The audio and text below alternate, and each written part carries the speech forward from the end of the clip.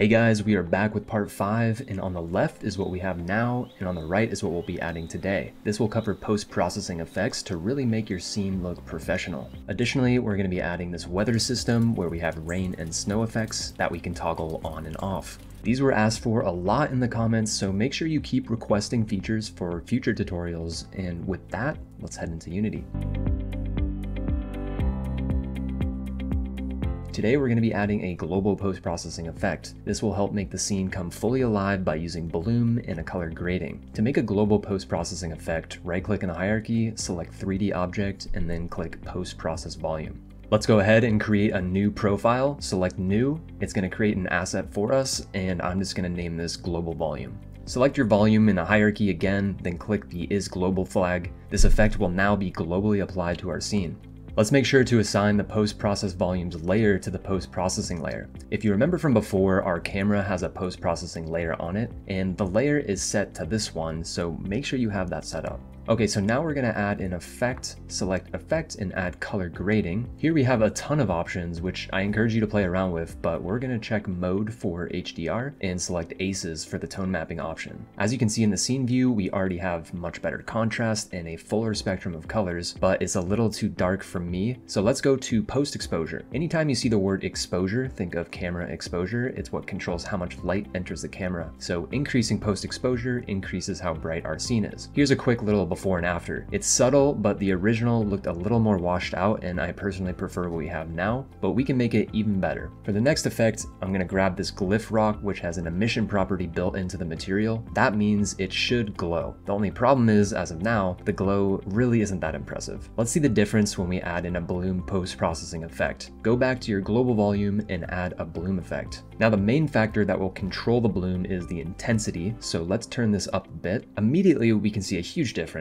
We're actually getting that professional glow effect coming from the glyph, and this effect even comes with a glowing animation, which now we can see with the bloom placed in our scene. There's a couple other important factors like threshold, which I'm going to set a little lower to allow the bloom to happen more easily. Then the diffusion property essentially controls the spread. So if you want the glow to bleed further away from the source, increase diffusion. Here I'm actually going to decrease it just a bit. Unfortunately, this also affected our skybox lighting, which appears a bit too bright and vibrant now, so let's change that in the lighting panel. Select the environment tab and click on the skybox material. Now we can adjust the exposure property to turn down its brightness a bit, and I'm just going to set it to about 0.9. Additionally, our shadows are a little too strong now with the color grading applied, so we can just turn up the intensity multiplier of the environmental lighting to help with that. Now if we look in the distance a bit more, the fog has actually become more visible, so I'm going to go ahead and turn this down a bit as well to finalize out the scene. Let's do a little before and after to look at the two scenes and see what we've done. As you can see, the bloom effect really makes things come to life and overall provide a more vibrant scene,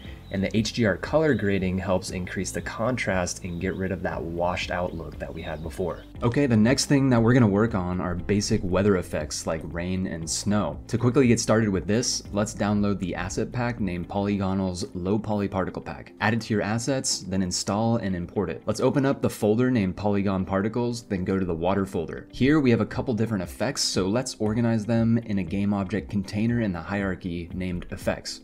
Then we just add both the rain and snow prefabs to the effects container. Now they probably appeared in a random place on your map, so let's do a little trick to get them in the right spot. Drag both of them onto your first-person controller, then zero out the transform coordinates.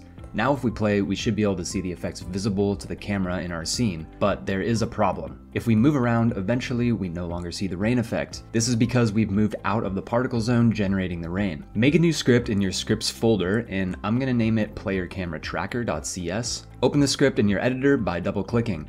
Now we're going to need the update function, but we can actually delete the start function. Then at the top of the class, let's add in two public variables. The first will be a transform that we name playerCamera, and the second is a float named yOffset. Inside the body of the update function, we're going to assign a new position to our rain and snow effects.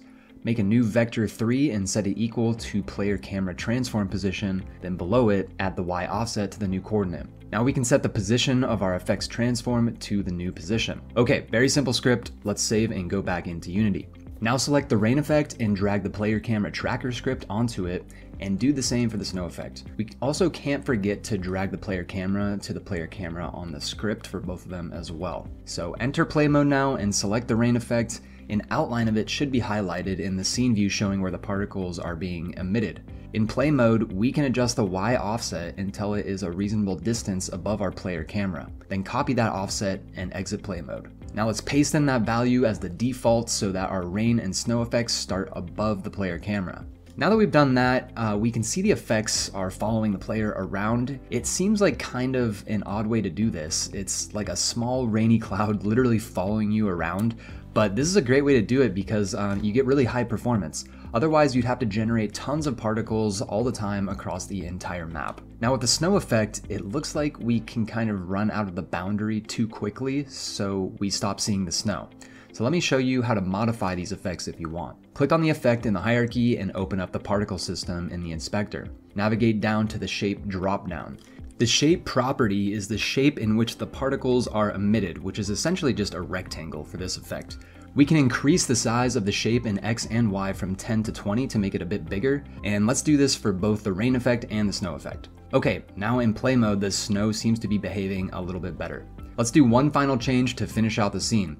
Head into the lighting settings and select the skybox material. Let's swap this out to a rainy skybox. You can also see that the fog color is off now that we've changed the skybox, so we can just go into the lighting settings and change this color manually, or we could use the eyedropper on our new skybox horizon to get a good color. Okay, and that does it for the initial rain effect. Let's check out the final scene.